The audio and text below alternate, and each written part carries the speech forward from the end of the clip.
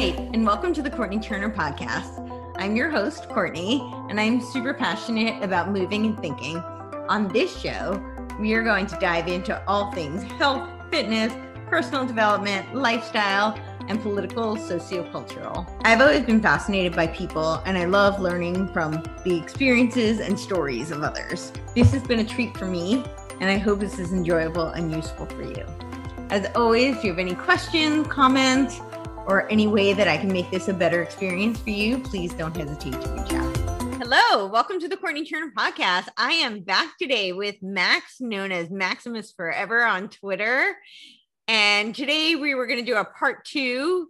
A lot of people wanted to hear more about theology, which he is well versed in, and I am not so much. So it's going to be a real treat for me. I think I'm probably going to learn just as much as all of you. How are you doing today, Max?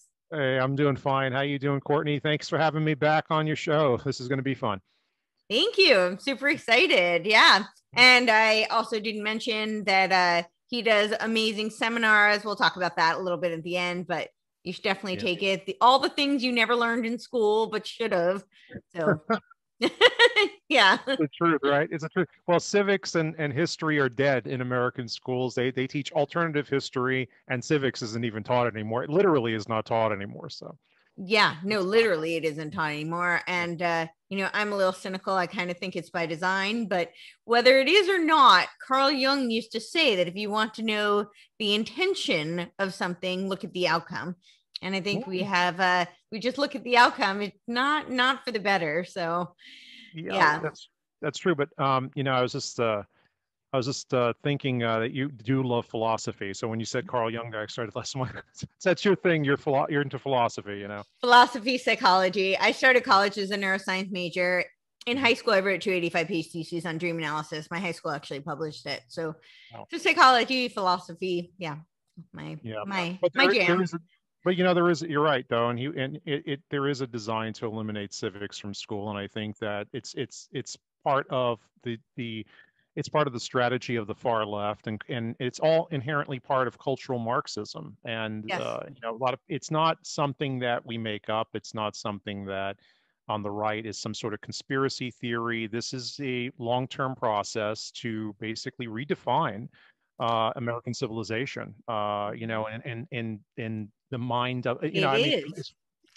Right? Through interdirectional conditioning and long range penetration. And that is really the name of the game with cultural Marxism, that's what they've done. And it's been in this country, it's been well over a century, but they've been playing this game, outside this country for longer.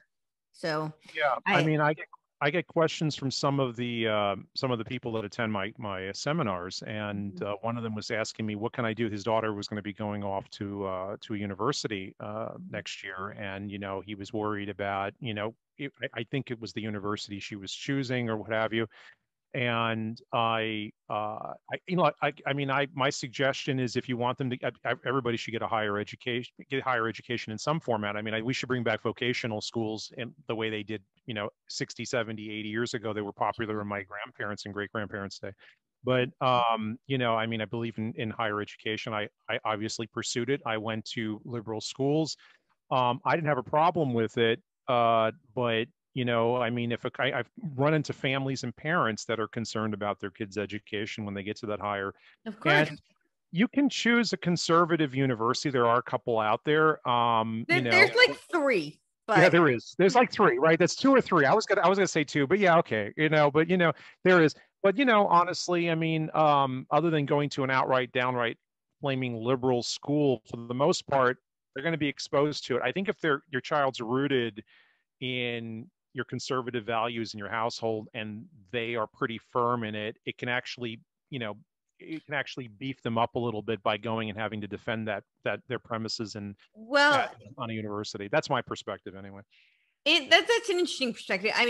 My thoughts on it are that they have done part of the cultural Marxist game, or whoever, that there are many angles of that cultural Marxist wing, but I think one of the strongest units that they've tried to destroy is the family. And I think that the values stem from family, and that's really what it's about. It's about and then they want to destroy any extension of the family. And this will bring us to our topic today, because religion and religious communities are essentially they are an extension of the family. And I think that that's a huge part of why it's so important for them to infiltrate them and tear them from within. Because if you think about having a lot of your morals and your values do come from, somewhat they come from within, but a lot of them come from initially from family. And then they can be reinforced from your extended communities, whether that be through your religious communities or your, even just local communities. But I think it's really hard, not to say that it can't be done, but it's really hard for someone to stand in their integrity and their own and follow their moral compass with no support.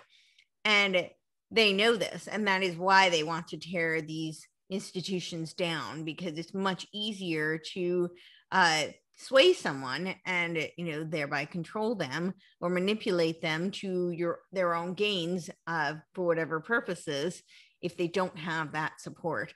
And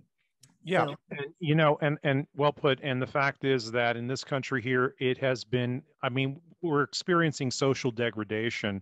So society is, we discussed this a little bit or a lot actually, I think in the first podcast and that I did with you. And so, we're actually declining slowly. It's a decline and fall of the United States, and actually the decline and fall of Western civilization. Yes. And as I already know, I'm a declinist, so I tend to look at everything is in decline. And people ask me this in the seminars, when we're doing civics, is because we get towards the end of my civics Maximus 101, which is the first basics I do when I teach civics to people. And they ask me, it's like, what can we do? Can it turn around? What have you? And like I told you the last time, I don't really see it. I see things as just getting progressively worse. But one of the reasons why we are faced with this is because of the institutions. The learning institutions themselves have become these humanistic, extremely hyper-secular institutions, where at one time when you used to go to a university, 800 years ago, you'd be going there primarily to get a religious education, or at least your Judeo-Christian values would be meshed with, classical, if you would, Greco-Roman values. And you'd be going there in a sense to become a priest, or you were a member of a royal household. So you had to be the head of the state, which meant you were the head of the church, or you were responsible for the mores of the society in some way.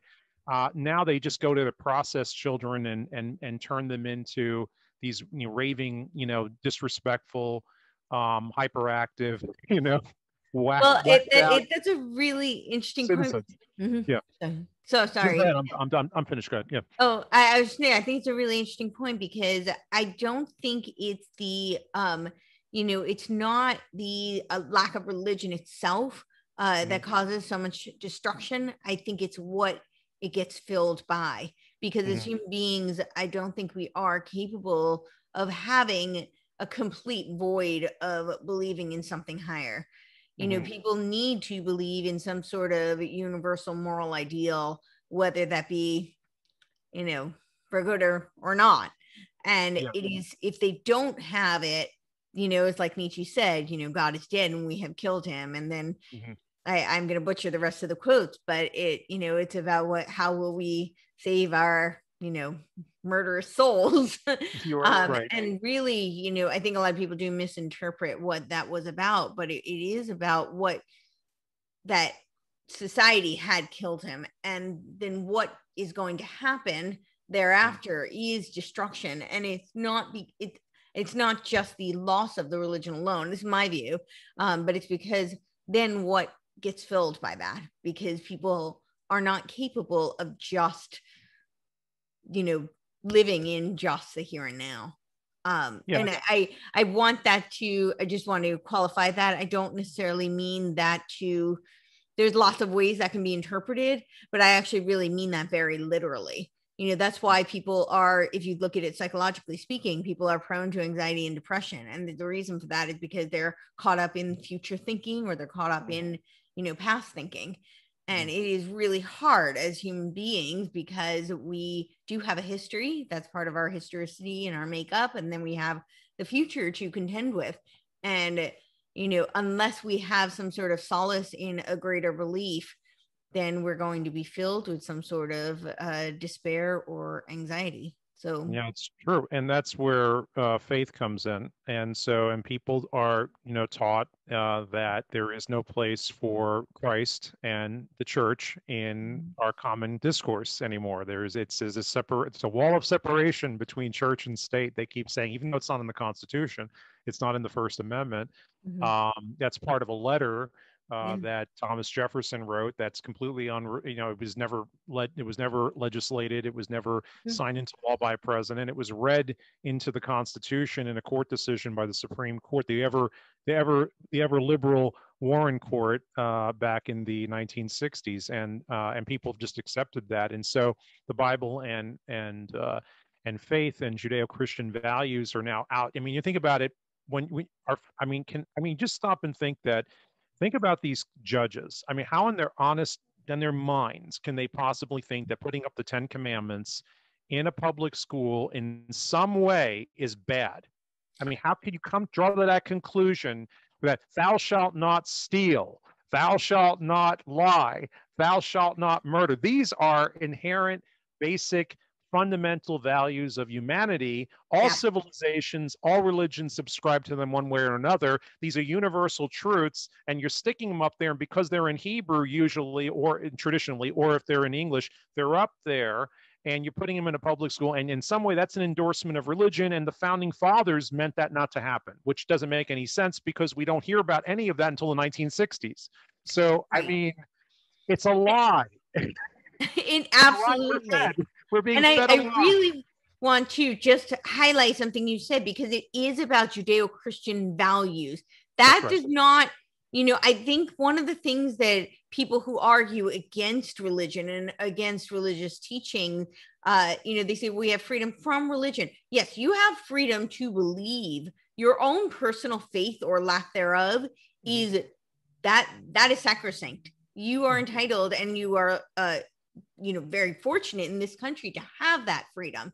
That does not mean that this country was not founded and predicated upon the Judeo-Christian values. The values were literally woven into our founding documents. They're inseparable. It's inseparable. I mean, the Declaration of Independence cites so many different biblical violations in it. It's the way Jefferson's phrasing it. You have to kind of read it and then know the Bible a little bit, but it's there. It references the Creator or God 6 times. It's talking about the Christian or the Jewish Christian, I should say, the Judeo-Christian God. That's what it's referencing, considering the origin of the men who wrote it. And they weren't shying away from this. These are universal truths.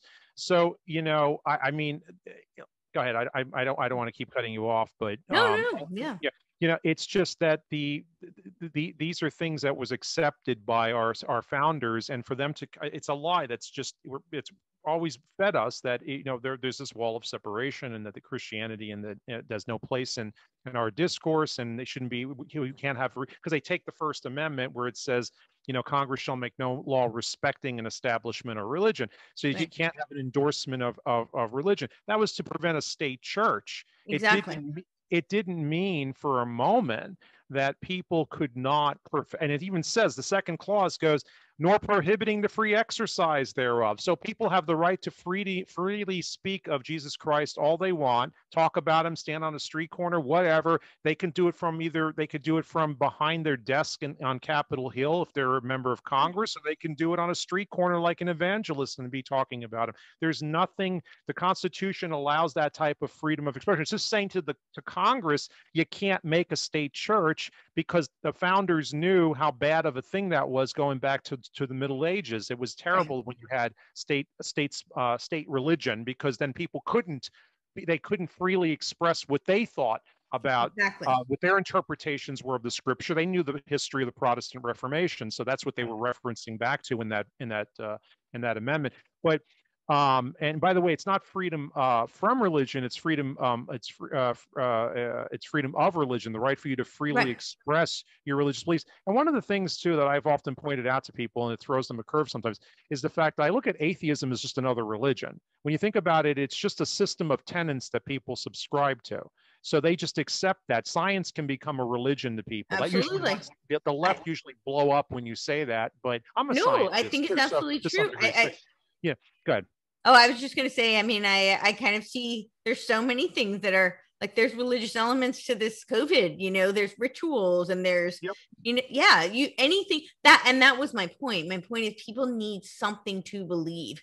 And Yeah. I absolutely agree with you. Atheism has a lot of religious components. It is because just as much as one may argue, and this is something I'd actually really like to ask you about. I'm very curious your thoughts on this. So a lot of people argue, well, there's no proof that there is God. And, that's, and people may have their opinions on this, but it's pretty hard to say, that there's, concrete, tangible, but the same can be true for the converse. I mean, do you have evidence that there isn't?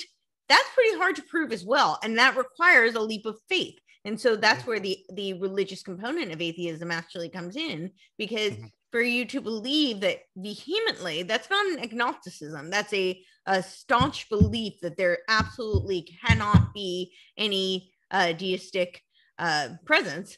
That's a leap of faith because you don't have any evidence to present that. You may not have evidence to prove the contrary, but you don't have evidence to prove that either. So, well, if you somebody so when someone says there's no proof that God exists, and so you're absolutely right, but there's no proof that he doesn't exist. Right. So you're coming from the idea that I have to show the burden of proof. No, you have to show me proof that he doesn't exist. Which is what science is supposed to be predicated on, right? Burden of proof.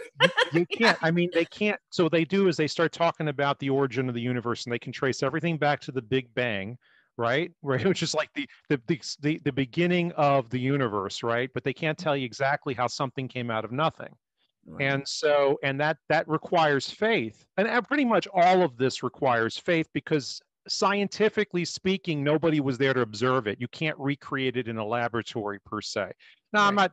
I'm not going to argue. I'm not arguing against the geological age of the Earth and stuff, and we'll get to that in a second because I do believe in that the Earth is billions of years old. It's probably like 4.6 billion years old, but. The thing is that when they start talking about the existence of God, well, you're talking about, again, it's just a matter of faith, and it's a matter of spiritual conscience. So people subscribe to this, but you can't disprove the existence of God either. And all you can do through science anyway is just, you're telling me about creation. That's how I'm going to view it. So you're telling me how everything came to be. But you can only go back so far. You admittedly, the scientists will say, I can only go back this far and I can't go back any farther. And I can say to you, well, but in another plateau, in another if you would, another dimension, I could say my faith tells me that there was this being that had everything come into existence, that brought everything into existence. So that's where my faith comes in. And he'll go, I can't, or she'll go, I can't. You can't prove that. Yeah, but you can't disprove it. So it's like that question that I remember this from years ago. So I remember hearing someone say once that, do you really want to take a chance that there is no God and die saying that there is no God? Pasquale's wager. What? I'm sorry, say that again. That's Pasquale's wager. Oh, I didn't know that. I heard someone say this once, and I was like, I was taken back by it. It's like, yeah, that's right. Can you honestly, do you want to close your eyes and die denying the existence of God and denying Jesus Christ? Or, I mean, can you really say, can you be 1000%? Can you assure me that we just go into oblivion, we just cease to exist? And no, they can't actually prove that to you. So it's just really, but we're on the defensive because they have the consensus, they say, which, by the way, and just as something you can, and I know you'll like this, is that I'm sick of tired of hearing about medical consensus and scientific consensus, because consensus is a political term. Well, and most scientists agree with the people who fund them. Yeah. Okay. So, that's yeah. Follow the money, honey. That's where it's about to. So it's like, but peer review, who's funding that? That's the consensus. But because I just laugh because we know that science changes. I mean, it's always updating. That's the definition of science, is that it cannot be proven. Yeah. That's it. We're progressing, and we're always learning more. So certainly, if you go back to Isaac Newton and you come up to Einstein, you come up to the present day, science is always improving its knowledge and it's acquiring more and more knowledge. So you can't say it's a be all end all. Theories are always changing. They're always evolving. So, but anyways, so But it's interesting to open up this the segment, and so or this our topic here was getting into theology. So this is the theology conversation that we promised everybody for the last time Yes. around. So So good. I'll just very quickly say, yeah, Pascal's wager. So basically, to act as if though there is a God, is the safer bet. That was the conclusion of his bet. Yeah, I mean, and I would, and I agree, and I definitely, I've already accepted Jesus Christ as my personal savior. So yeah. I So feel the same. Yeah, go ahead. before we go in, I would love to hear that. Because what is your personal, as much as you want to share? Yeah, Because as I was saying, when we open this, I think that we are in very much, especially in this country, a more secular environment. yeah. As you said, they've taken it out of schools. A lot of people, I myself included, were not even given a religious education. My personal background, I don't know how much of my audience even knows this, but I grew up by heritage, I'm Jewish. My dad was a hardcore atheist. My mom very much operates as, she would like there to be a God, and she, acts as though there is. But I was not raised with any kind of a background in theology or religious, parochial type of schooling. And I very much formulated my own kind of, which that's like a whole nother discussion, but, it was very spiritual when I was 9, and it was a turning point in my life. And so I had a lot of, beliefs that I came to, because I don't think human beings can not come to some sort of something that they believe in. But I'm curious of what your background is, what you grew up with, how that's changed through the years. And then we can dive into teaching people who are not as versed. Well, I was raised Pentecostal, classical Pentecostal, and my family. That's a little unique because being Latin, most people think you're right away you're Catholic, Right. and but I was raised Pentecostal, and that's Pentecostalism is in the classical sense. It's related to charismatics, and a lot of your audience probably may be familiar with both terms. They use them interchangeably.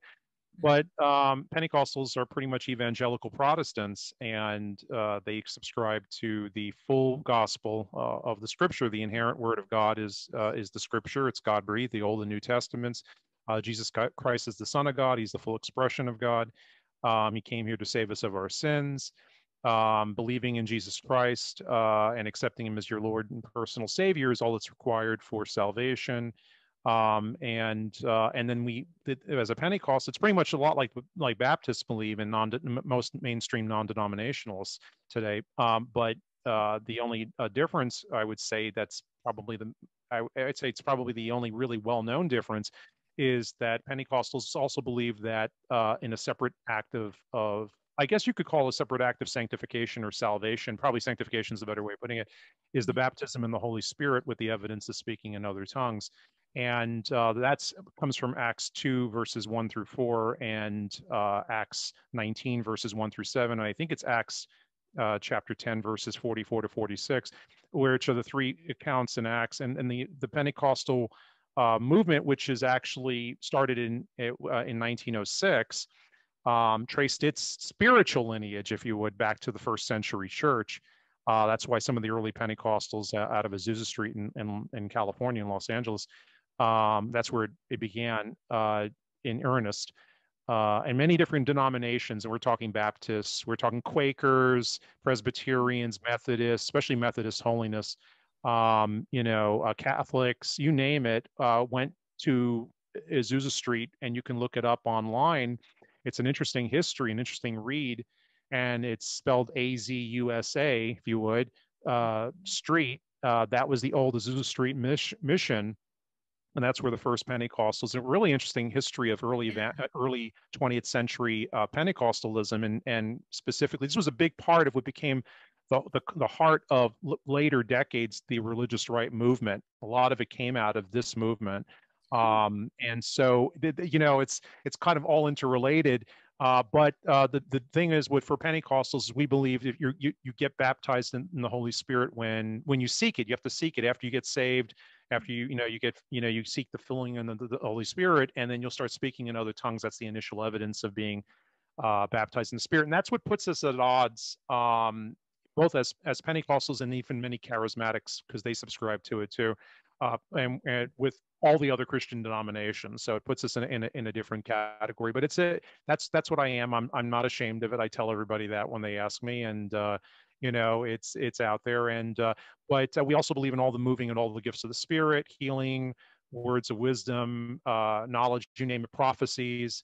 There've been a lot of great Pentecostal healing evangelists like Amy McPherson in California, who Oh, was extremely well known in her day. She was like mainstream news. They would talk about her, oh. all the way down to people like A.E. Allen in the 1950s, R.W. Shambach, who was a disciple of his.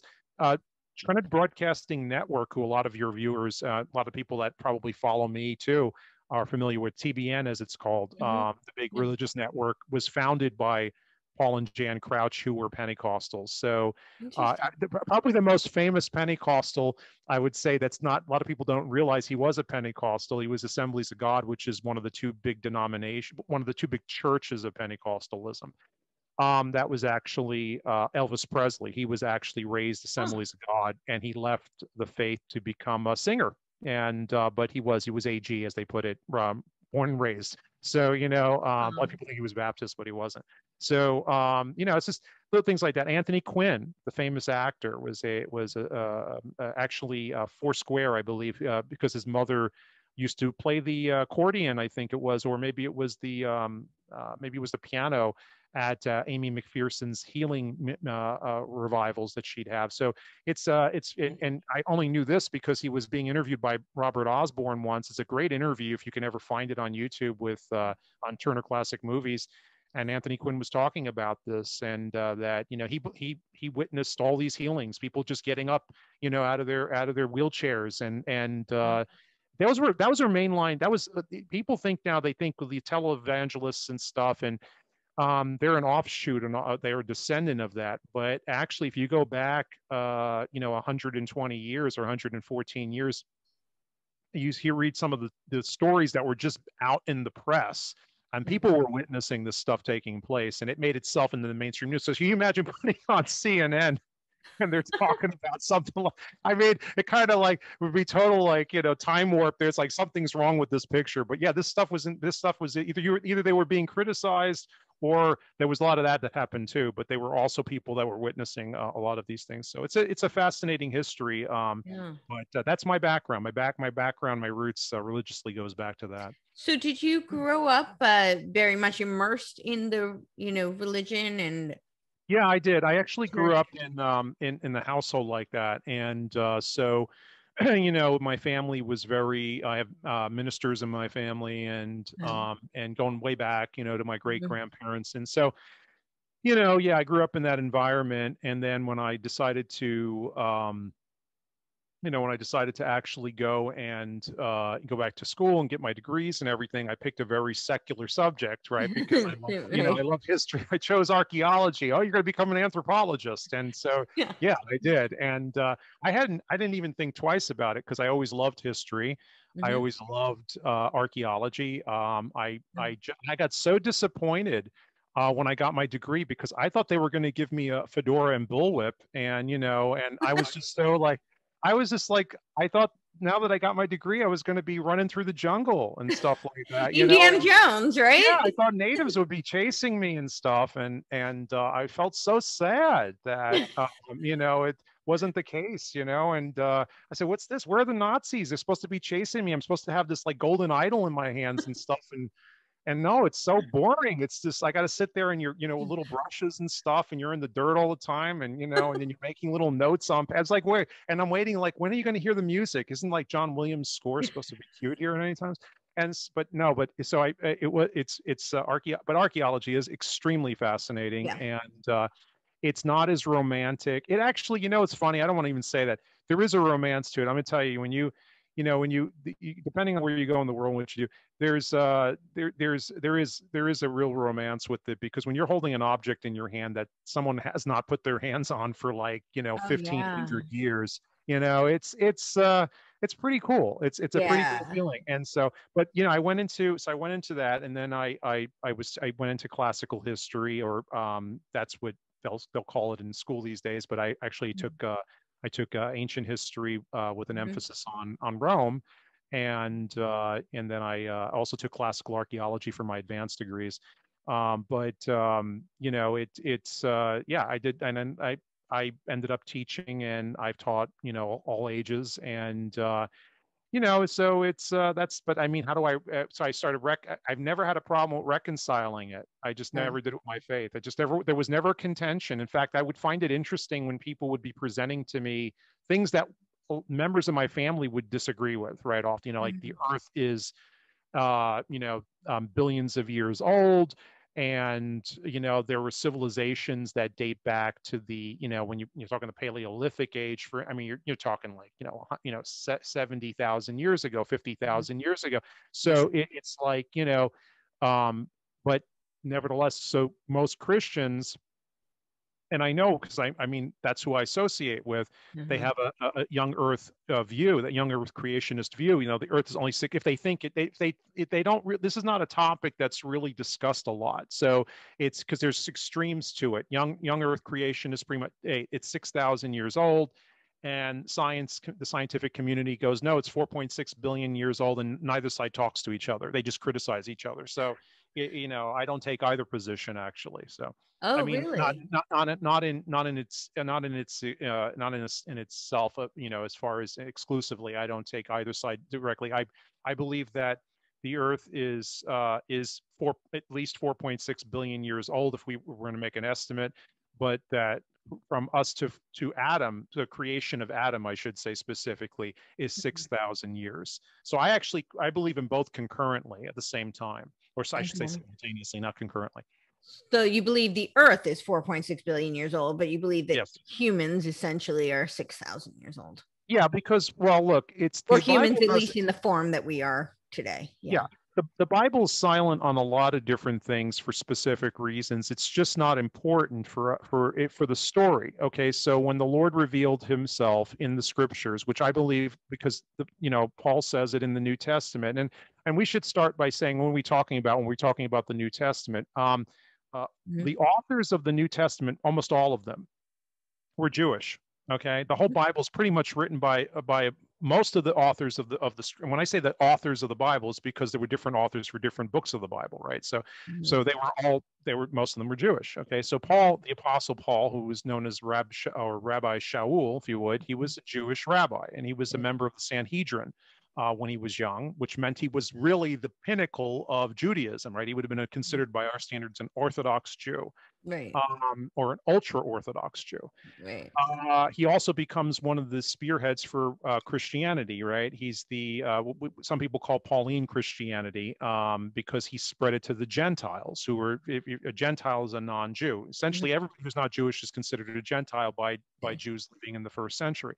So, when the Bible's written by all of these men, and they have a distinctful, perspective of the world. Now, so the Bible doesn't really say that the Earth is 6,000 years old. When you go back and you start counting the generations, it counts up to about 6,000 years back to Adam. But it's pretty silent on different things because, and this is what Paul was talking about. The Bible is God breathed, and so it's all inspiration. But the book is inspiration, or is inspired by God. So it's talking about what? It's talking about salvation. It's not really it's not a history book per se. It's not a book that's meant to discuss everything about existence, because, as one of the other disciples said, if you were to record everything Jesus did, you wouldn't be able to fit it all in any book. I mean, it just goes on and on and on. He did so many different things. We know that, Christ had this life, for instance, beyond what's recorded in the Gospels. It's just not all there. So it's not important for the general message, which is the salvation of man. So that's why people wonder why it's not supposed to read like that. It's just giving you kind of generals here and there. And sometimes it becomes very specific, and sometimes it doesn't.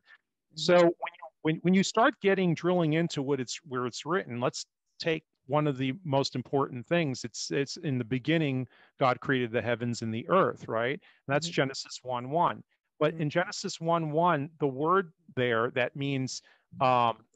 actually means in the beginning, God created the heavens and the earth. And then verse 2 actually goes, and the earth became without, when the earth was without form and void, and darkness covered the earth. Now, the word there where it says, and the earth was without form and void, and darkness covered it. Without form and void is actually a Hebrew word. It's, and I'm going to try to pronounce this correctly. It's toho wavuhu, or toho wabuhu, depending on whose pronunciation you prefer.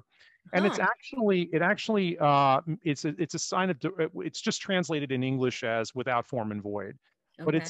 it's indicative of divine judgment. It's used two other places in Scripture. It's used in Isaiah 34:11 and in Jeremiah 4:23, and it's talking about divine judgment in those two places. So it's other two uses in the Scripture refer to cataclysmic event, a destruction of some sort.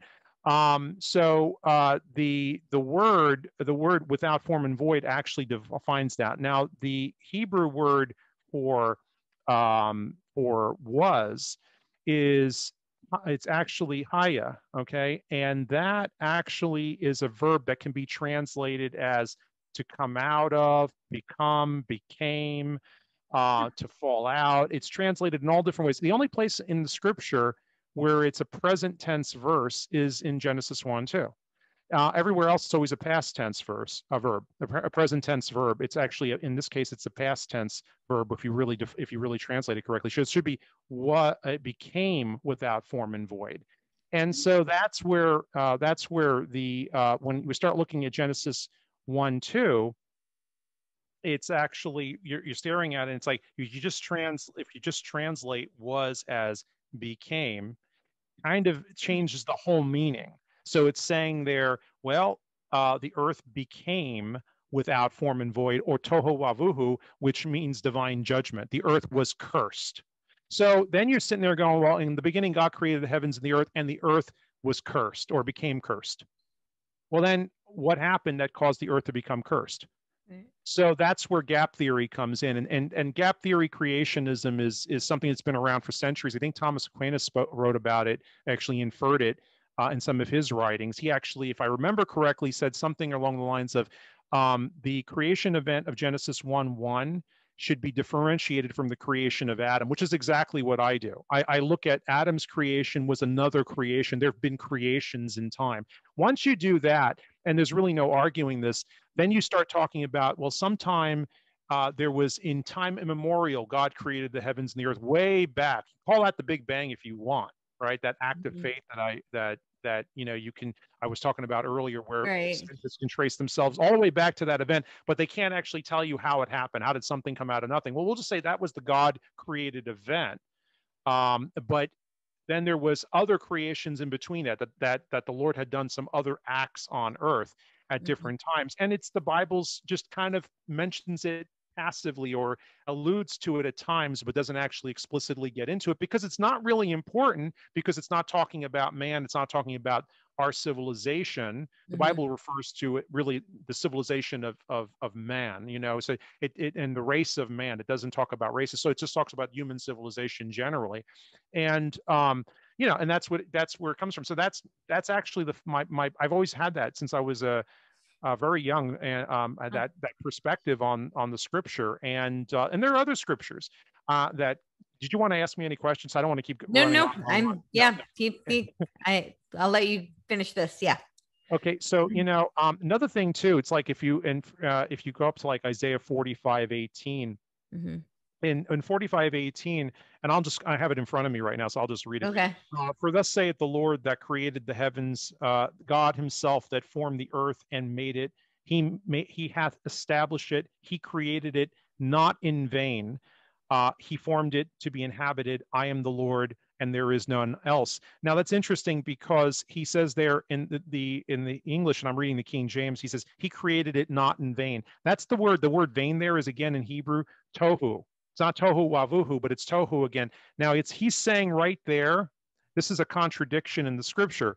He's saying right there, he didn't create it accursed or void. Now, in the beginning, but it's referencing the creative act of God, going back to Genesis 1:1, and I'm the God that created the heavens, God Himself that formed the earth. Right? I did not create this in vain.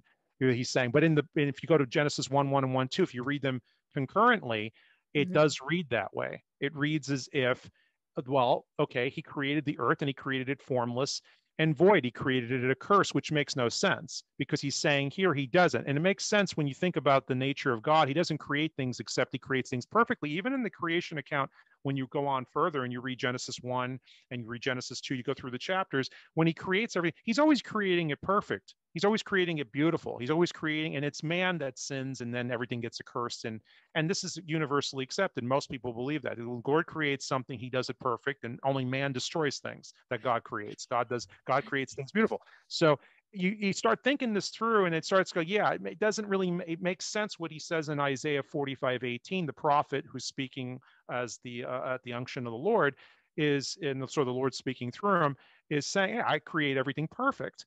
And then it's like, but wait a minute, but you said that you, to Moses, who wrote the book of Genesis. I always believe Moses wrote the book of Genesis.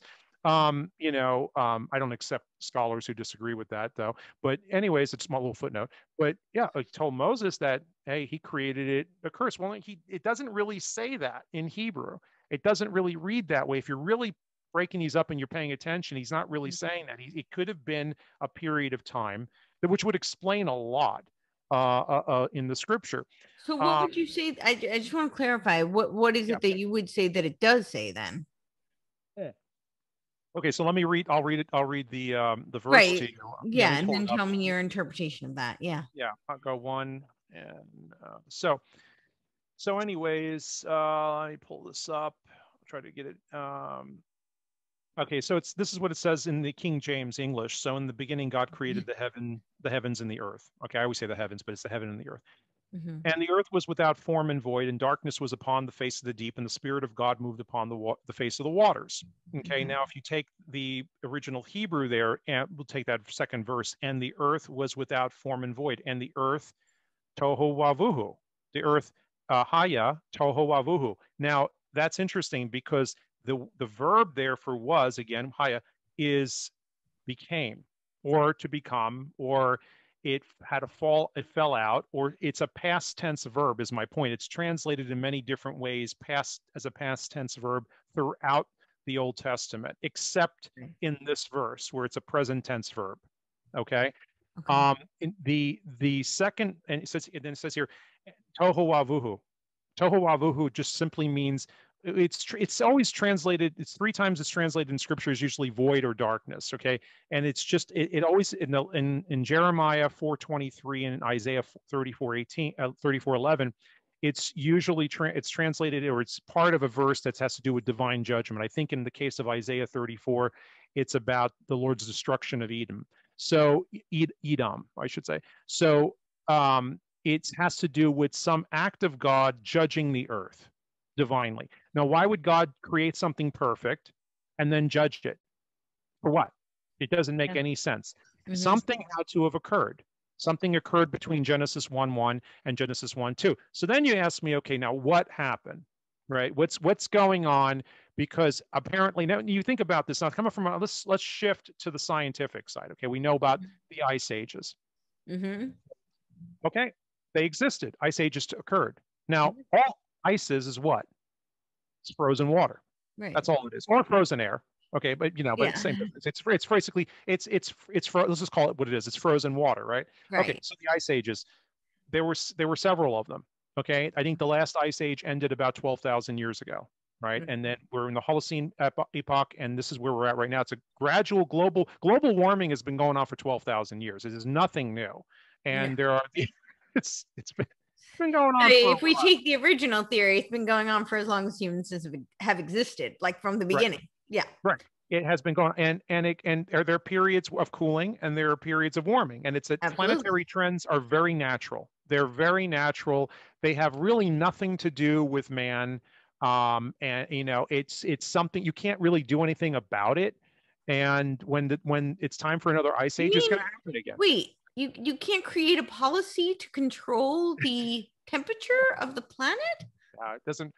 I don't. You can't really do that. I love the scene in Back to the Future too, where when they get to the future 2015, right? The future as far as they knew in 1990 when they did the movie or whatever, it was 89. Right. I like when it was raining out and then Doc's looking at his watch. Let's give it a couple of more minutes, and he goes, right on time. You got to love the weather bureau. They really know how to. They get the weather right all the time. The rain stopped at a certain time. Unfortunately, no, we can't control climate like that. But anyway, so when you're thinking about, as far as the earth goes and the water, okay, so Yeah. the ice age, all right, so look, there was an ice age. Well, the scripture's saying that there was water covering the earth, right? So I mean, there was no word for ice at this. I mean maybe I'm wrong. I could be wrong. I don't know if there's an ancient Hebrew word for ice, but apparently it's just water, all it is. So that's Right. how I start to look at it. So I'm like, yeah, I can accept the fact that there was an ice age, and up until scientists are telling me 12,000 years ago, things started warming up.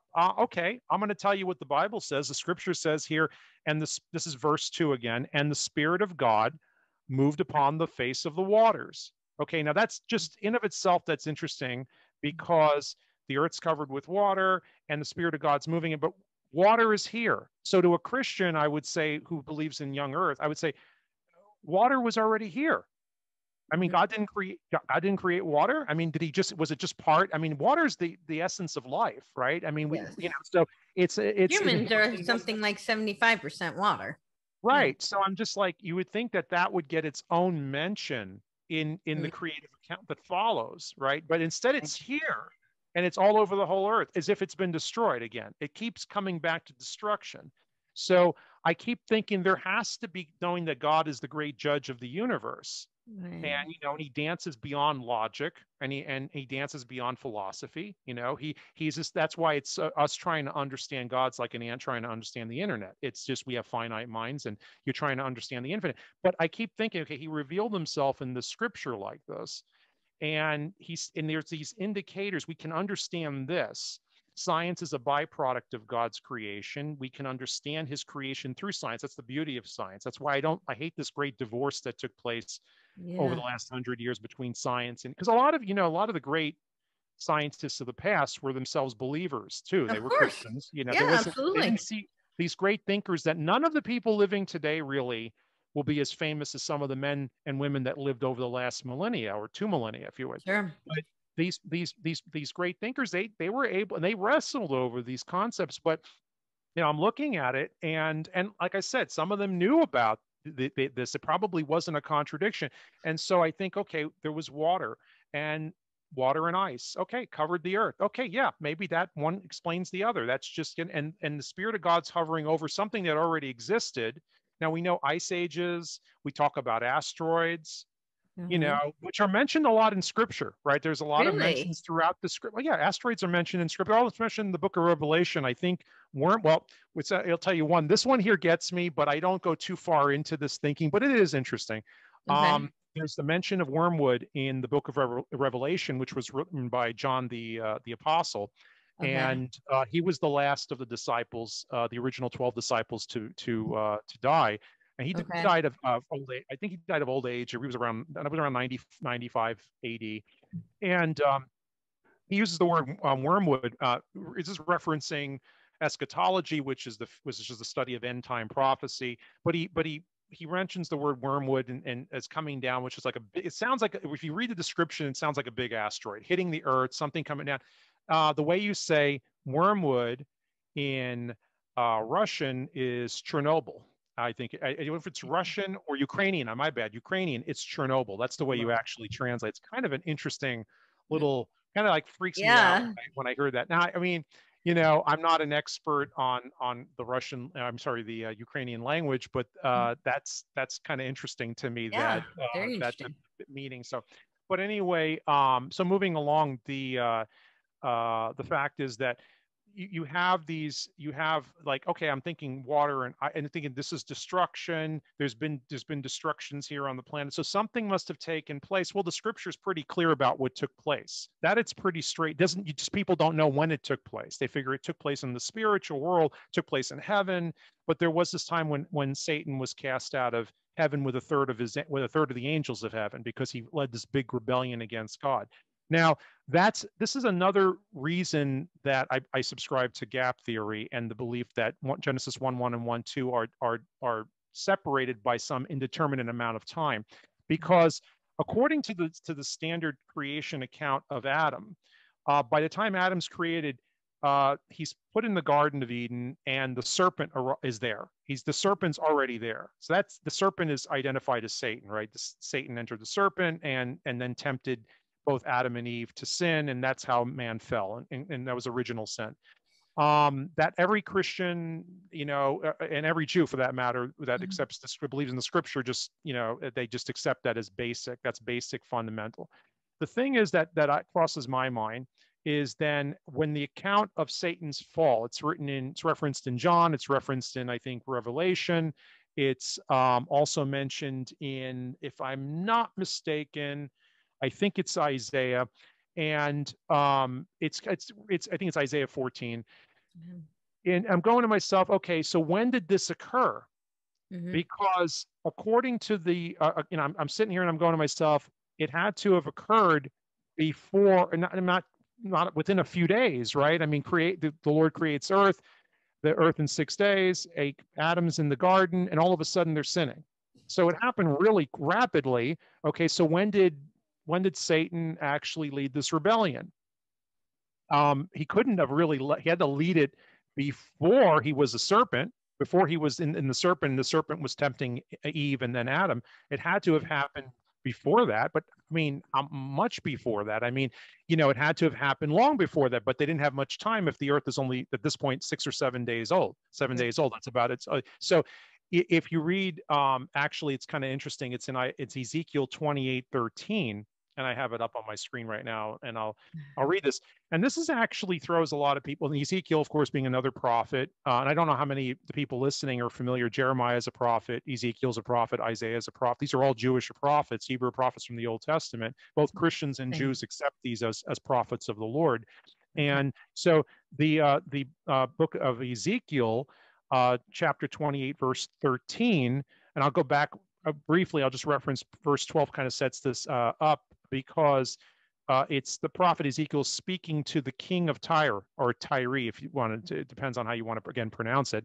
And which was in Lebanon. Basically, he's a king in Lebanon, modern day Lebanon. It was the ancient Phoenicia. It was the ancient, where the cedars of Lebanon came from, that they used to build the Solomon's temple.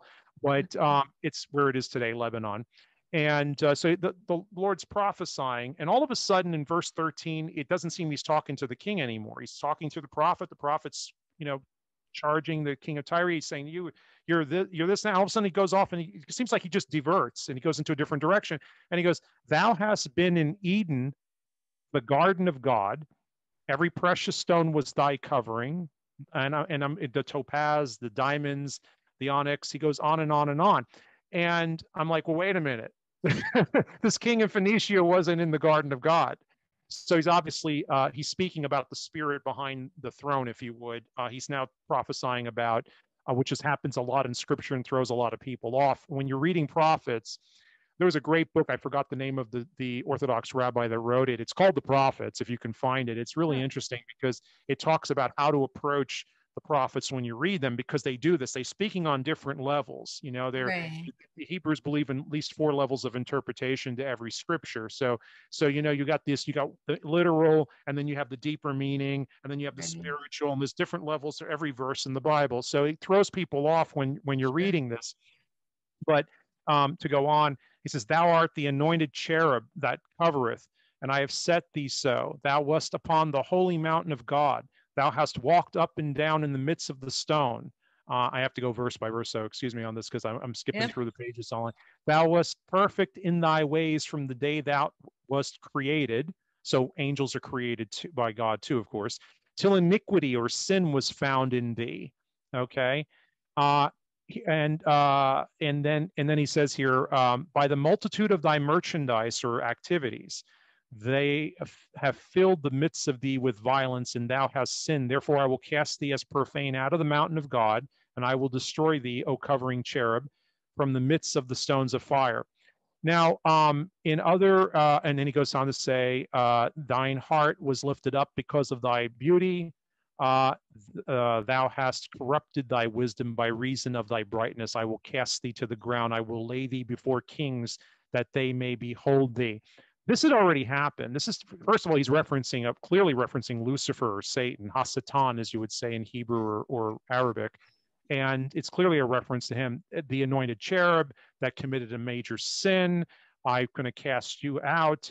But he's speaking almost like future, or I should say past prophetic, in a sense that he's like looking at he's talking about like he's going to do it, but it's already had happened, because he was already, by the time this Ezekiel's even prophesying to the king of Tyre, Satan's already amongst us, right? He's already been in the garden. Man's already sinned. You're dealing with the nations of the earth the way pretty much the ancient world is, as we accept it today and know it today. So, what you have here is you have a reference to something that happened in time immemorial, something that happened in the past, and the prophet's referencing it like he's witnessing it, but it's already happened in some time in the past, and it's a reference to Satan. But the thing that strikes me here is that he references him being in Eden, and yet in chapter 2, I think it's verse 11, 12, or 13 of the book of Genesis, it says, and the Lord planted a garden in the east of Eden. Well, that usually people just go the Garden of Eden, right? But Eden was already here. It's even saying it there in Genesis 2. It's saying man hadn't toiled the land yet. So the Lord pretty much had just, and there would be no raining on the earth. So the Lord he had created this beautiful, perfect environment where you didn't even need rain. Everything was just growing, it was just there. And he decided, I'm going to make this little garden and I'm going to put man in it to keep it. Right? That's what he actually says, to keep it. Keep it, to tend it, to protect it. Protect it from what? Okay, because Satan was already here. Do you think just people just read over these things they don't get? And guess what? Eden was already here. So the area, at least, that was designated Eden, because if you go back to Ezekiel, like I was reading chapter 28, Satan was a prince in Eden. But wait a minute, when you're reading the account in Genesis, he's a serpent in the garden. So obviously these things are happening at different times, but the fact that the creation event happens at the beginning, quote unquote, of creation, right? Or within 7 days, it had to have happened sometime before that. And there is no time before that unless you accept the fact that the earth is much older than 6,000 years. So for me, it's like I can't accept a 6,000 year as a Christian, as the kind, as who I am. And by the way, this is not universally accepted even amongst Pentecostals. I would be considered extremely controversial. It's just I cannot accept that unless I accept the fact that the earth is much older. Science for me has actually helped me understand more of the Bible. I don't even see it as a contradiction. That's awesome. Anymore. Yeah, I don't even see it as a contradiction anymore. To me, it makes God look that much bigger. It really does. When you try to confine, see, then you get these idiots on the far left that make up jokes, and they'll do this anyway. Oh, you believe that Adam rode dinosaurs and all this? No, absolutely not. I think, to me, it just tells me God is that much bigger. Do people say this? I've heard people say this before. Yeah, not to me. They don't say it to me. Most people are surprised to find out I'm a born again believer once because they'll know me from the academia, and I'll be going on, and I never talk about. Well, I do at times, depending on the age of my students. But I mean, and the school I may be at or the university. But I don't, I really don't get too much into it, but this is just the way I look at it. It's just the way I look at it. And, so I'll stop right there for now and let you ask me any questions or whatnot. That's like the basics there. I just gave it to you. So, yeah, well, I just got quite the education. So I really appreciate that. I'm really curious about I know there's been, like, a lot of people say there's a lot of parallels to the Four Horsemen, and, you had mentioned end times, and I'm curious your thoughts on that, like where we are today and what the Bible says about it. So I definitely have definitive views of end times, and I know a lot of people that follow me are born again believers and definitely get into Israel and end times and everything. And I am a Christian Zionist, I guess you would say. I think for me, I think that the fact is that I look at things in different, I kind of box things. So if we're talking about, the natural, okay, I'll have to put it to you like this. If we're talking about how things should naturally work out, Right. That's where I become a declinist, and I say, well, we're on decline and fall. Western civilization is eventually going to I end. was going to say the whole Yeah. declinist. Yeah. Yeah. So I say that's this thing. If we're talking, and if I always say, and when I'm talking to believers, I'll say, if the Lord tarries, this is how I believe. Tarry meaning if the Lord takes his time returning, because I believe in the imminent return of the Lord Jesus Christ. I believe he's going to come in a second coming. I believe that's literal. And just so everybody knows, this is going to be controversial for some people out there. Guess what? Newsflash: Jesus was a Jew. I just want to put that out there. I love telling people. I usually tell my kids, my students that, and they crack up, laugh. I say it's overlooked a little bit, but he was Hebrew. I get into this on Twitter sometimes with people, and in fact, by our standards, I'm surprised that's controversial that Jesus was a Jew.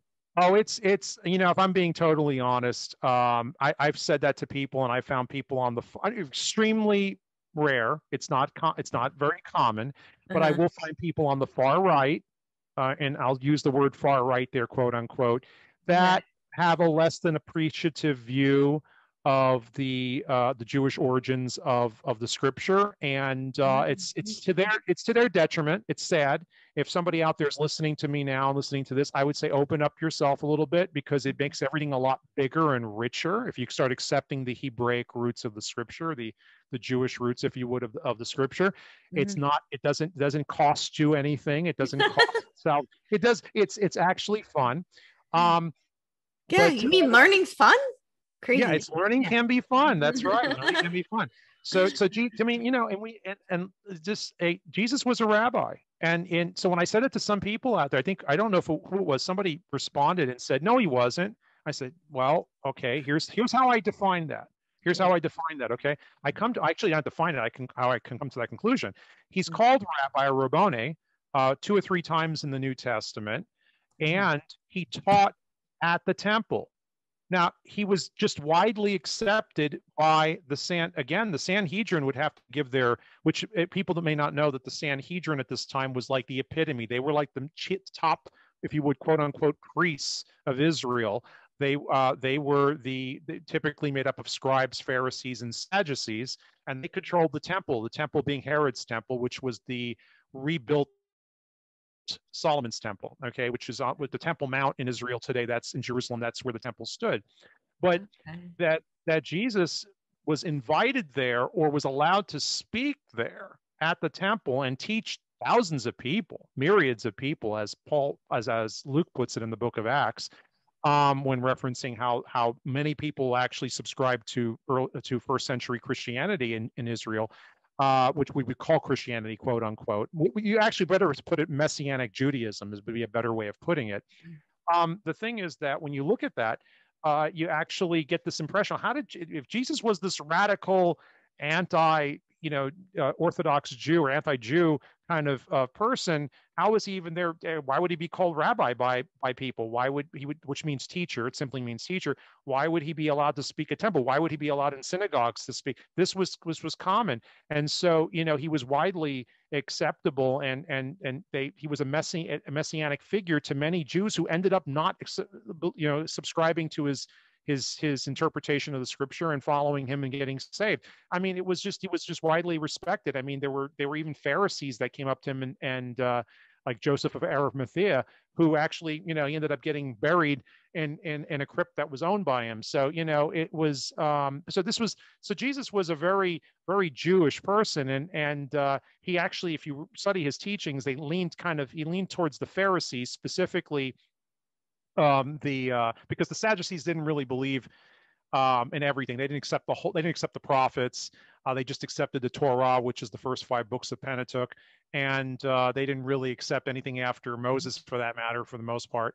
And the Pharisees were the bigger schools. There were there were about 4, but the 2 big schools was the yeshiva of Hillel, which was the one that Paul was from, and then, of course, the yeshiva of Shammai, which was a little more of a radical one. And but if you read Jesus's, in the Gospels, what each school believed, you find that he actually kind of chided or rebuked Shammai more often than he did Hillel's school. And Hillel were less radical. From the school of Shammai is where you get the Zionists, and from the Zionists you get the radical, fanatical, if you would, the IRA quote unquote wing of the Zionist movement, which were the assassins. And the way you say, one of the things I often point out to people is that they were the zealots, is who I'm referring to. They were zealots, and within the zealot movement, that's the Zionist movement, you end up having actually the assassin wing, which were the ones that actually carried out attacks on Romans and pretty much anybody who supported Roman occupation of Israel. Because a lot of people don't know the history of this time. Rome was occupying Israel in the first century and continued to do for centuries. Until they finally were pushed out by the Islamics. The Eastern Empire eventually took up the burden of Eastern Roman Empire actually took up the burden. The Byzantines, as we call them in history, after the fall of the West. But the assassin wing was actually the Sicarii, and the Sicarii, the way you say that in Greek is Iscariot, and so Judas's last name Iscariot. He was himself a Judean, but he was probably a member of the Zealot wing, and they were the assassin wing, specifically the assassin wing of the Zealots. So one thing leads to another, and it's actually a reference to the daggers that they carried of the Sicarii. So these are just little tidbits that I picked up along the way in my studies, but it's makes the scripture a lot more interesting to read, I think. So yeah. These little things. Fascinating. But anyways, go ahead. Go ahead. No, yeah, go ahead. I was going to say back to the Declinus and end time, so and Four Horsemen. Yeah, so when you get to I'll circle back, right? I'll circle back, right? So circle back, right? Yeah. When I'm talking to if the Lord tarries, things will just decline and it'll just be the cycle. Cycle just keeps repeating itself. Eventually, the United States will just spiral off, or what have you. I don't believe the Lord's going to tarry. I believe we're living in the end times. The Lord could come back this decade. It's hard. I don't believe in putting a date and a time, but I do believe that it's important to point out that the things that are usually, again, generally accepted amongst many scholars of the study end time prophecy, a lot of the well-known ones over the last 2 to 3 to 4 decades have talked about this a lot more than I have. And I think that Israel being back in the land is chief. I think that's a key thing. That was a part that had to fall into line. They control, the Jews are back. They have a state in Israel. They control Jerusalem, which I think is more significant. They pretty much have a domination of Jerusalem, which is, I think, even more important. These are all things that had to kind of fall in line.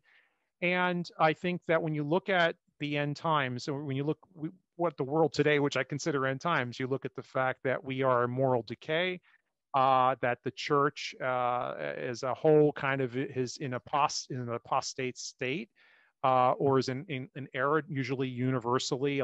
It depends on your point of view, but everybody kind of feels that, there aren't these great revivals anymore. There doesn't seem to be a great movement of God. There doesn't seem to be great evangelists anymore. They're flash in the pans. They're really, what's going on here? Whether you go back from the time of the Reformation forward until I would say the mid 1900s, and you could find great, whether it was John Wesley, John Wycliffe, you come all the way down to Billy Sunday, you come all the way down. You could always find people that were out there that were really, there were great movements of God, and then into the Pentecostal revival, like I said earlier, which was huge. I mean, tens of millions of people got affected from it. But you don't get that anymore. It seems like everything's kind of cool off. And it talks about this in the scripture, that these were going to be, whether you're reading Jesus's words, whether you're reading Peter or Paul, it doesn't matter. They talk about what it would be like. And if you just take all of their verses in the scriptures, you kind of get this idea that society is going to be pretty immoral. It talks about murder would increase. Jesus himself refers to there'll be wars and rumors of wars. The Greek word that's used there is ethos or ethnos, and it means ethnicity will rise against ethnicity. So it's not really nation against nation. It's talking about ethnic group against ethnic group. Well, look around us, and so we've got all these things going on, and then the end would come. and it's the end of the age, the end of this age that started really with his first coming, and it would be bookended by his second coming. And then with that, at the end, I should say, at the very last few years, or depending on your point of view, maybe the first few years of the millennial age, because most people believe and when the Lord returns, there will be a literal 1,000-year reign of Christ on earth. The first 7 years, that's how I view it. The first 7 years of that is really a time of tribulation. And I have my own distinctful ways of interpreting those verses, which makes more sense to me when you do. But, there really isn't anything. I mean, if you're looking around us, there's just man is just indulging all his senses, and there's buying and selling, and there's the height of nationalism. There's all of these nations. It infers that there would be a lot of nations. It says, Jesus says, when you see the fig tree blossom, and you see all the trees, and it says in the book of Luke, the fig tree is always a reference to Israel. Well, Israel's back in the land; they're there, and then you see all of the trees, and there's this height of many different nations and stuff, and then all these wars are going on, and there are many different earthquakes, and there are plagues and pestilences and all this, and this is, I mean, yeah, okay, yeah, that's that kind of the time we're living in, and but the big thing, the key to differentiate this time from other periods in history where there have been plagues and pestilences and wars and stuff, is really the fact that there's a state of Israel again, the way there was in the first coming, and they have control of Jerusalem. And heck, the Temple Faithful and the Temple Institute, they've even got the golden menorah ready to put up. They've got all they've training priests. They're ready to rebuild the temple, which is another thing that would probably, it's referenced at the coming of the man of sin, right? The son of perdition, the Antichrist would actually reign he would actually reign from the temple. He would set himself up. That's the Antichrist being the false Messiah. Is what most Christians believe. There'll be a false Messiah. So, yeah, I mean, I just set it out there for you. So I believe it could happen. I mean, sure, Jesus could, the horn could blow, and the rapture, as they call it, in Catholicism, they call it the rapture. It's a Latin term. Just means the catching away, really, or the violent taking away, if you would, of the church. That could happen at any time. There's really nothing. Just, it's just there, it's just we're at that point. So, but I mean, that it could happen now, it could happen 40, 50 years from now, who knows, I just think we're really close because of the events going on in the Middle East. That's where the last major battles will take place, or take place over, will be over Israel largely. So, and that area, that region, which is a strategic, it's a strategic point because everything has to kind of pass through that area. But it's, I think that's where of course, Israel will have its major conflict with pretty much the world, whatever's left of the world. So, at that time, it's going to be I mean, if you think of 9/11, we woke up and 3,000 Americans were dead, and it changed the world forever. Can you imagine if suddenly millions of saints and Christians are suddenly missing around the world? I mean, the type of, that's what Christians believe is going to happen. It's called the rapture. They're just going to be caught up. The Left Behind series is a good series about this. They dramatize it, so. But that's where I believe we're at anyways. And they're talking about the 4 horsemen of the apocalypse, all of that specifically. That's during the tribulation period, when Israel's fighting for its existence again, and the Antichrist is literally been the false Messiah. He makes it to Jerusalem. He declares himself God. And Paul says this is what he does, and I think it's in memory serves, it's like 2 Thessalonians 3.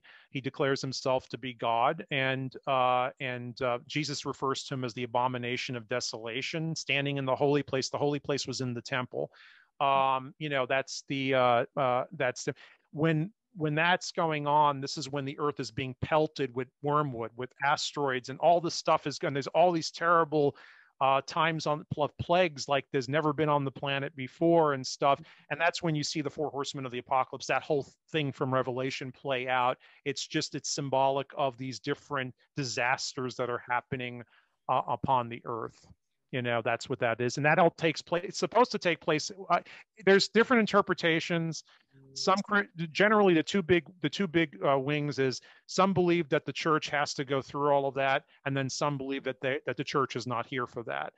believers in Christ. So I believe the church is not here for that. That's just my interpretation. But some people believe they have to endure it. So it But depends. when you say the church is not here for that, what do you mean Yeah. by that?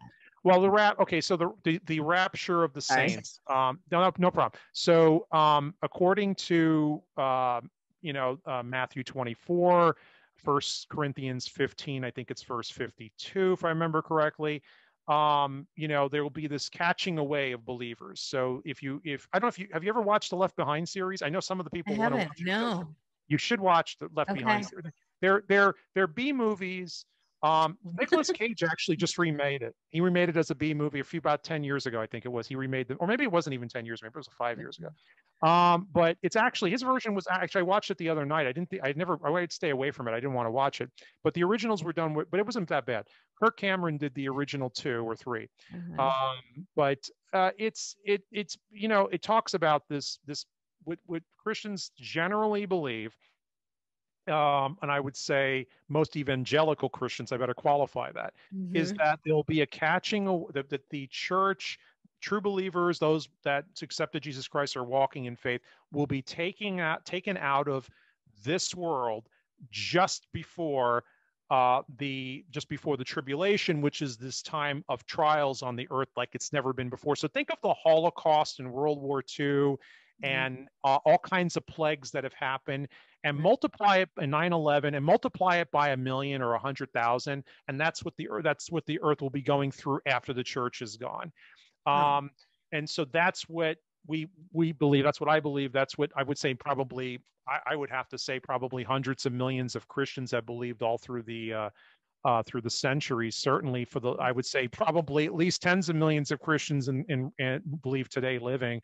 And so they believe that those that accept Jesus Christ and are walking in the faith will be taken out just before. In fact, the rapture which is the Latin term, actually starts the tribulation. And I can believe that, because if you suddenly were to wake up tomorrow morning, Courtney, and you were to turn on the news and they're talking about millions of people missing all around the world, they would think it's either the biggest hoax, but really what it would do is, what do you think it would do to society? It would collapse the world economies and the governments of the world. I mean, families would panic, right? People would be panicking, sure, like nothing. COVID panic will look like kiddie play. 9/11 will look like kiddie play.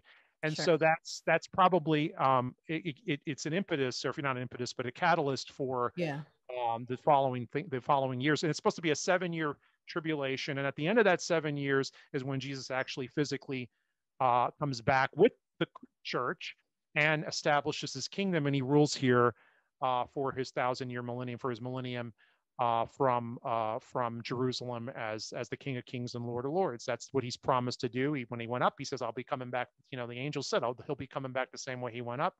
And that's actually how most Christians universally, I say most, especially Protestants and probably specifically evangelicals, talk about this more than anyone else, which, it's a lot of people. It's just, that's a lot of Christians that this is universally accepted. Like, it's just that some people believe the church has to go through it, and they don't get raptured. Other people believe the rapture takes place before. That's how I view it, which is the more conventional way of viewing it. That's the traditional way of viewing it.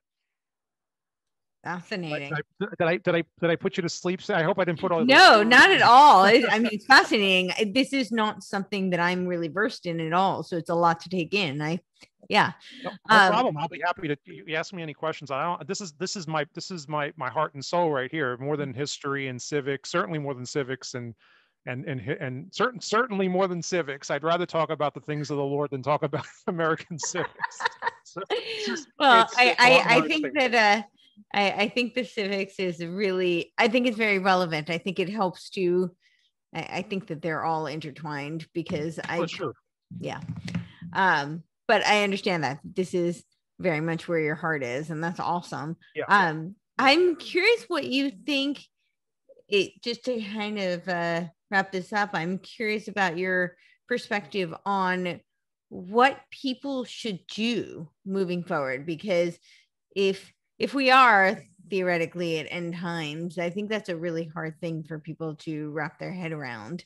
And I don't know that, there's much, preparations for? Yeah, exactly. Right.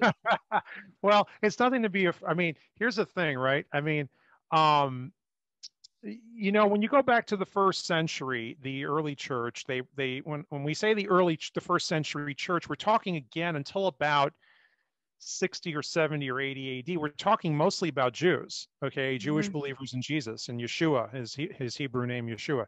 So you have these you're talking about they pretty much how did they live, right? They and when you read Paul, and Paul's very, I always recommend to people when I get to know them, and I'll just say it often, is Paul's writings are spiritual. They're spiritually discerned, and so it's really hard to jump into, because he talk about deep thinking.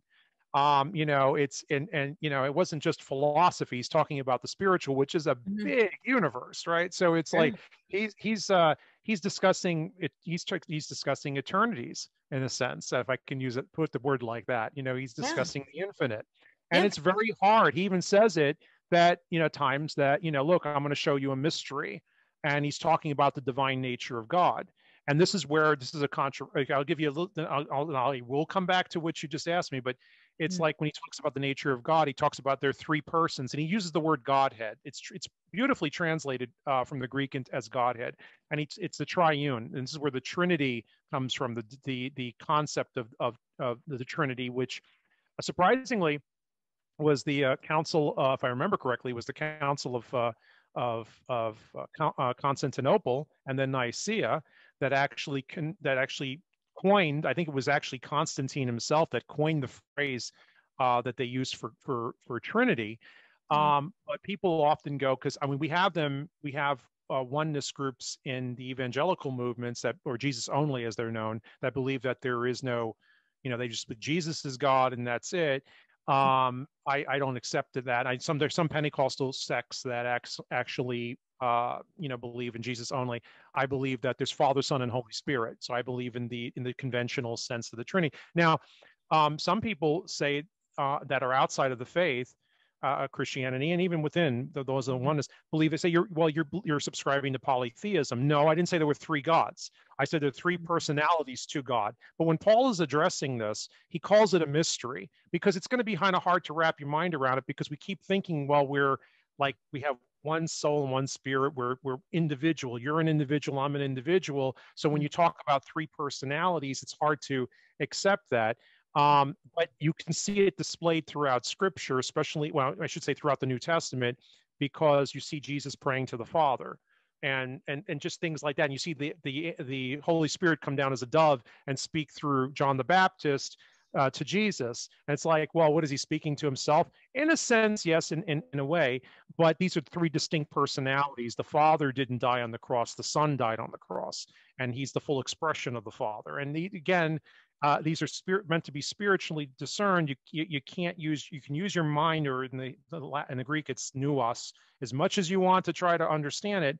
But this is God's unique, infinite character, if you would. And so it's interesting. And I believe that man is created in his image. He says that in the Scripture. He's created in his image, and that means woman too. In his image, he created them, man and woman, in his image and likeness, and specifically in his likeness. And so it's interesting, because I believe that we're three parts to our personalities too. We are spirit, soul, and body. Paul puts it like that in First Thessalonians, I think it's 5:19. He goes, "May the Lord save you fully in spirit, soul, and body." So he uses three distinct words in Greek to define your spirit from your soul from your body. So we're tripartite. So we're kind of like, we're complex beings. And we know this, from being a philosophy major, that there is a soul. Man has a soul. And so you have your mind, you have your brain. And so and then you've got your body. So you've got three distinct parts right there you're talking about already. So the knowledge is already there. And so we're made in God's. God has three distinct personalities, three parts to himself, if you would. And so, and that's what but anyway, now going back to how do we prep for this? When we were talking about the end times, then the first century, Paul's writing, and Paul at times comes across like he expected Jesus to return then, like that he was going to be back in, and he reads like that at times. But I think Paul, in a sense, is being this apostle and being anointed by the Lord, like the prophets of old, he's sort of speaking on different levels of interpretation. Yeah, the Lord's going to return, but he never said that. He didn't say the Lord was going to return in 6980, or the Lord's going to return in 78. He didn't say that. Right. He didn't put a date on it. It's just that the Lord is going to return. We're in the last days, and a lot of people go, well, what does that mean, the last days? And I'm like, there's scriptures that say the day is like 1,000 years, right? So there's like, if you're talking about creation, right? 6 days now, 6,000 years, right? The seventh. This is why a lot of people at the millennium in 2000 thought it was going to be the Christian. Some people in Christian sects thought, hey, Jesus was going to return that year. There was going to be a return, and so the point in all of this, whether you're living in the first century or whether you're living today, in the new millennium, if you would, the 2000s or the 2020s now, the new 20s, is that you live in expectation that he's going to return sometime soon, because you don't know in that day or hour. Jesus says you're not going to know. I'm going to be like a thief in the night. You're not going to know when I'm going to come back, and so you live in expectation. In the first century, that was the height of messianic expectation to the Jews. They were expecting that the Messiah was going to return then, because they were looking at the book of Daniel. This will have to be for another show. We can do this sometime, where we could talk about first century eschatology and messianic views of the scripture. But they literally were believing that the temple was standing. It had been rebuilt, and they believed that the Messiah had to come when the temple was built. And so it was there, and they were expecting Messiah to come. And that's why from before Christ, really, if you go back to the Maccabees, to the second century, I believe that was the second century BC, all the way down to the Bar Kokhba revolt in the second century AD, there were a lot of people, a lot of figures that came up, even at the time of Christ, that were claiming to be the Messiah, or people thought that was the Messiah. Jesus was just one of them. His was the biggest, obviously. His message resonated the most with so many people, especially amongst the Gentiles in the long run. But there was this height that Messiah was going to come, and there was a total expectation of this. So bookending it, shoot ahead 2,000 years, 2 more days. Where I'm expecting the second return of the Lord. The Jews are still waiting. Orthodox Jews are still waiting for the Messiah to come. I'm expecting the Messiah to return, and so I just live like, you know what, I follow the scripture as best I can. I try to be try to walk in the Spirit and live up to the faith and the creeds, if you would, of the apostles. But I think that's when you're talking to people, I say just live your life the way you would normally as a good Christian. Ask yourself, what would Christ do? Don't live in fear that I'm going, the end suddenly going to come upon us. I believe that the Lord will rescue the church, if you would, the rapture out before tribulation comes. I don't believe that. To me, the scripture reads that way, and I think that's the predominant view amongst most Protestant Christians. I don't exactly know. The Catholic view is kind of amillennial, so I don't really know how they interpret that. But I would just say to everybody universally, make sure you're following after the precept, you're subscribing to the precepts of Jesus Christ. You're following after the Lord. You're living in the Spirit, and like you would normally, and just live out your life. And if he comes if he comes in this lifetime of ours, hey, wonderful, great. It's a good thing, because it'll be a perfect world, and we won't have to worry about corruption in government and recounts and all that kind of stuff. So we won't have to be having these. We'll be all, and it's not. I don't believe it's going to be boring either. I believe it's going to be a fully functioning. This idea of, I often think people have this perspective of heaven as this boring place where people are dressed in like togas or sheets and flying around with wings and harps. And that's not. It's probably the Lord created earth in the image. Everything here pretty much mimics what he has up there. So I just think it's just that much bigger. The universe is very big. It's in God. And so, when it's revealed and he brings it down on earth, this is going to be the capital of his government. It's going to be a fully functioning government. It may not have the technology we have, probably because modern technology, if you would, is really a product of the Industrial Revolution. But if you can just think of the ancient world, that's probably more or less how it's going to be functioning. Why And wouldn't it have the modern technology? I don't think it's necessary. I know I've actually heard Christians who believe pretty much exactly the way I do go on that they like, hey, the Lord's going to use television to communicate and stuff. During the tribulation, no doubt, I think that's going to be, there are events that seem to imply that it's universally watched by people on different sides of the planet. But I think that I don't think there's a necessity for technology. I think technology, I mean, I'll paraphrase Sir Arthur Conan Doyle. It's the high priest of false securities. I don't really think there's a need for it in the Lord's King, because he's God on earth. What use does he have for it, really? I'm talking about man's technology. I'm just something that what does he? But I mean, I could be wrong. Yeah, I mean, I don't know. Maybe I was just curious what your thought process behind it was. Yeah. Yeah, I mean, maybe. I just don't think we're going to need cell phones, frankly. I just don't think this. I don't think this. I mean, what for? It's that kind. I mean, I don't know, but that's just me. That's just my view on. I got my own kind of like folksy kind of views on some little details like that. But it's like that. So, but anyways, yeah, that's the. So it's just interesting. It's a big topic, and it's when you start talking about spiritual matters and salvation, certainly, and and I know a lot of people out there listening, they'll be very familiar. Some of them may not be so familiar and with some of the things I addressed, but it's interesting. It's really fascinating. It's really fascinating. I have a question about, this is not directly related, but your thoughts on that this is just my own personal kind of. I think the United States is very unique.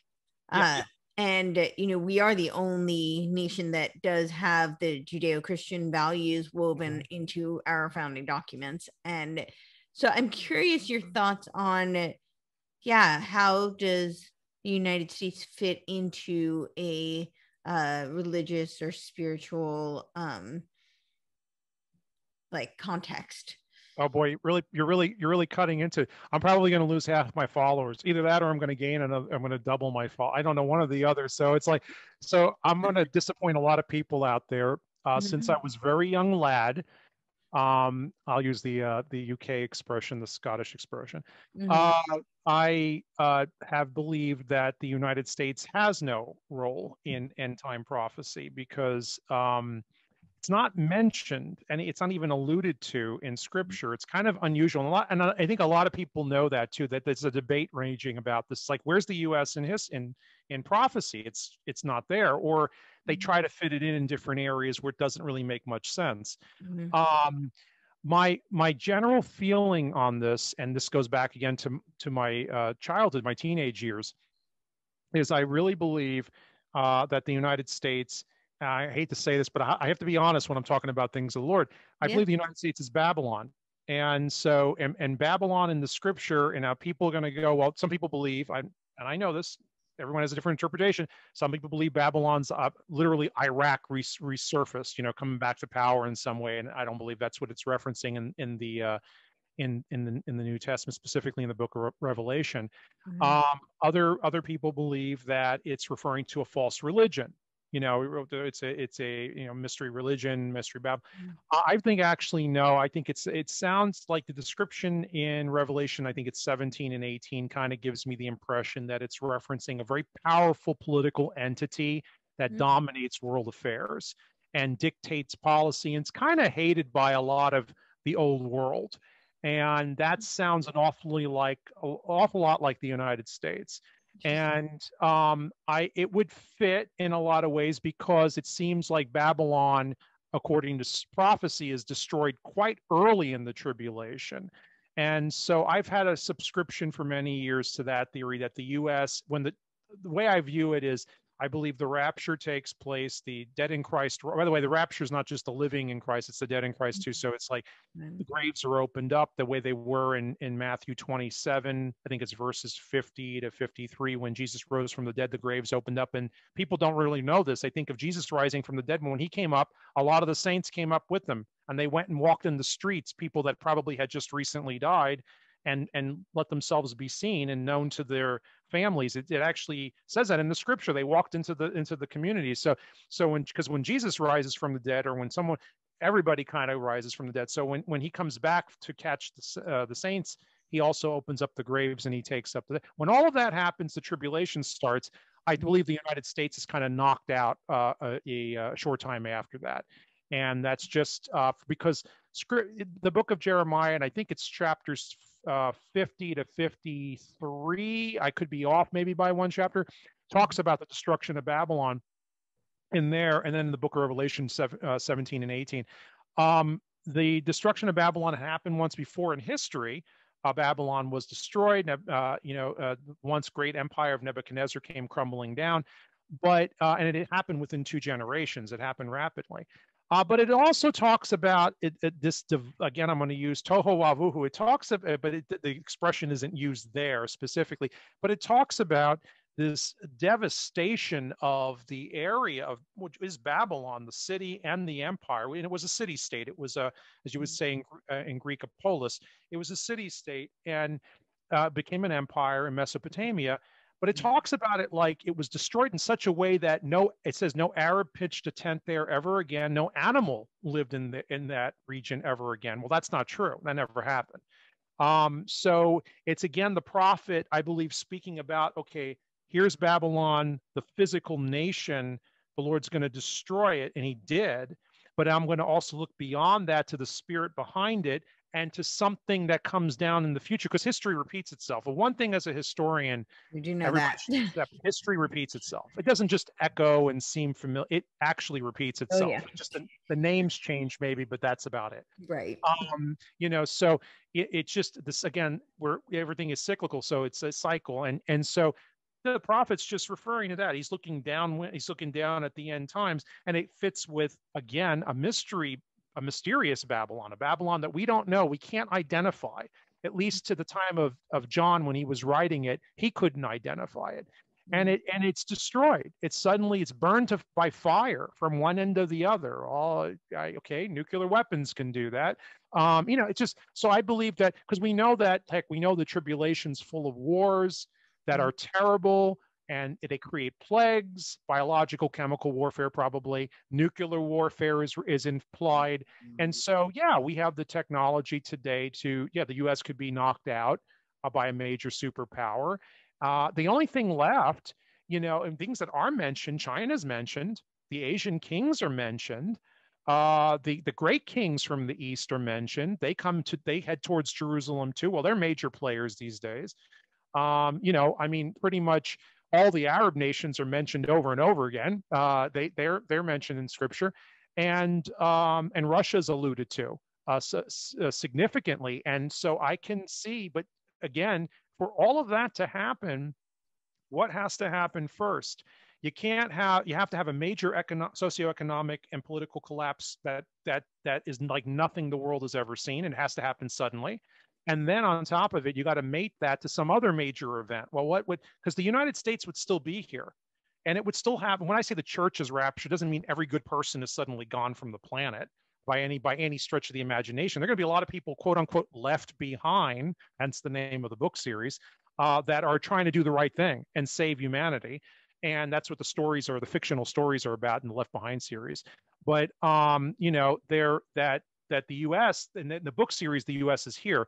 But I tend to think now, I think the United States is probably going to, I kind of view it, but that's, again, my total personal, very few people I've met that have actually, I think maybe there's like 2 or 3 people in my family that view it like that. So it's just my interpretation of that. It makes it easy, kind of like you can just say, the United States isn't here, it's just knocked out, so I don't have to think that far into it. So. So you're really saying that you came to this theory out of laziness? Is that what you're trying to say? No, actually, it kind of fit, because I sit there and you're going, you want to believe that the United States, is going to. And here's my thing, okay? Until Christ comes back, none of this even matters. What I'm talking about, it just doesn't. It doesn't have any place in really in history as we understand it. Right. I'm referring to a time that it's an end of an age, And at the end of that age, these major catastrophes take place. And so people, this is the problem when you're talking about eschatology. People start to, I think, want to run and hide. There's I get these like War of the Worlds scare. Remember with Orson Welles, and people get afraid that the aliens are invading, and they want to, and they don't. And I'm not trying to, because the wonderful thing is Jesus is coming back and he saves, and this, when he sets up his kingdom, we're simply not going to he's going to rout out all corruption. I mean, that's going to be a day of judgment like has never happened before. So, it's going to be a good thing. Actually, we talk about where are we going to have justice? There's no judges that are just. Well, the great judge is coming.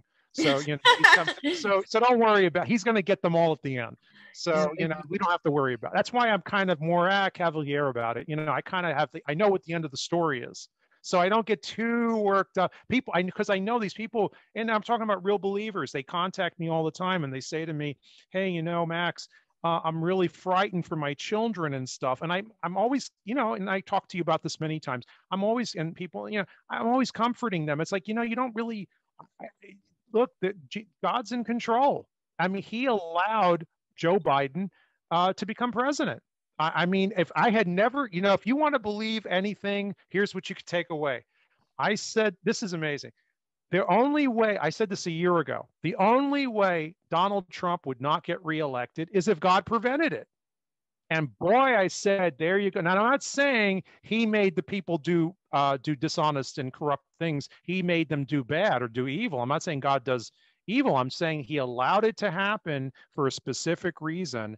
And that's a big debate, and something I'm probably going to have to actually do my own podcast on this whole topic. Because it's like, because people have been wrestling with this. Everybody was praying. I know I was, my whole family was. We all felt like the wind was at our backs, and then something happened.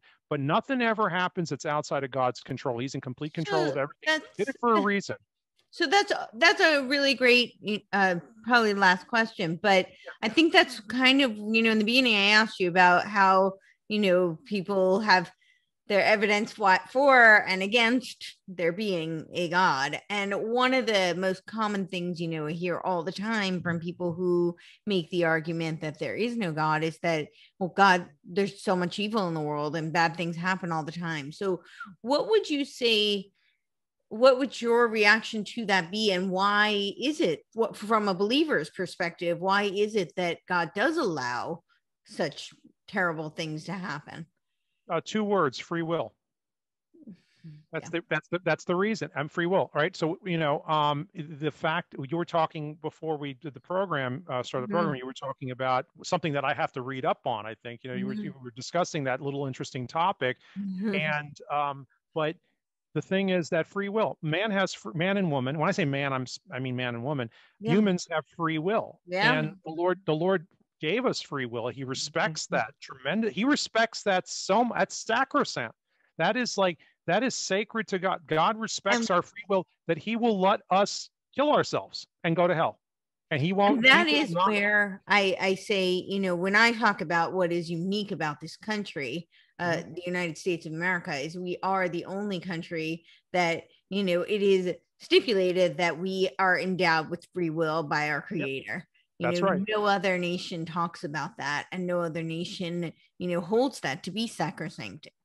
Now, and they very few. They again, a lot of other nations, they believe that rights stem from government, and this. No, we believe they come from God, and the most important right that a person has. By the way, sorry. I just want to clarify. There are other people in the world who may believe that, but there are no other governments that are structured around that premise. That's the distinction. I understood what you meant. Yeah. Okay. I understand what you mean. I just want to clarify that for people listening, because I've had people say that to me. Really, nobody else. I'm like, well, other people, individuals may believe that, but we're the only government that has been structured around that premise. So and people have free will. So the Lord's not going to make you do good. Right. He's not going to force anyone to do good. If somebody wants to go off and join the mafia and kill people and murder and rape, and it's on them. What the scripture does say is, if you live by the sword, you'll perish with it. What it does say, it implies over and over again throughout the entire scripture, is what goes around comes around. The Japanese call it karma. That's the natural way of looking at it, right? But it's the truth, because in nature is the creation of God. It's a byproduct of God. God created nature. So when you study nature, it's no problem. I'm into everything. I'm martial arts and I can reconcile all of this with my faith because I know how to approach it from the point of view of the Lord. He created all of this. So, the Lord gave us the one thing back, free will. And you make up your own mind. So people go, but he allows evil. If he didn't allow man to make his own mind, we'd be robots. I mean, it's just, and then, well, why do people do evil things is like usually the second question or follow-up question. People do evil things because man is full of sin. By man and woman. Humans are full of sin. So you go, well, what do you mean they're full of sin? Well, it's called original sin. Catholics, Protestants, even Jews kind of accept it. It's when Adam sinned in the garden, when he ate of the apple and he wasn't supposed to, sin entered the world, and it actually says death entered the world at that point. So man was then cut off from God. He was now corrupted state and he was going to die. It may have taken 900 years because man lived, the scripture says that he lived to be so old. Probably, I mean, it's probably, I don't want to even speculate as to why that was, but nevertheless, whether it took one day or it took 900 years, man, nevertheless, fell into sin. And so his life was cut off at some point. And that's why, because of sin, he does evil things, and some people are better than others as far as some people are. I want to say better. I mean, some people are good and some people are bad, and some people are very bad. That's how you end up with an Adolf Hitler. That's how you end up with an industrial nation, actually rationalizing the extermination of millions of people. And we're talking about in the last 70 years, a group of people, not a group. An industrial nation, not everybody in it, by the way, but a major, quote unquote, a hyperpower or I don't want to say superpower, but a major power in the world actually was figuring out how to systematically slaughter and eliminate an entire culture, the Jews, and then of course other groups that were undesirable. So and this is just. How do people do this? Because man's mind can become that twisted and evil, and manipulated by evil. Absolutely, because he's predisposed. It's predisposed in us. Now we could do what's good. We could do what's bad. We have free will. We can make up our own choices. Right. We can, and no one should try to take away that free will. That's dangerous. They usually rationalize it will create a utopia on Earth. No, all you do is create misery for everyone in the long run. There is no utopia. Utopia means nowhere. So that's the thing.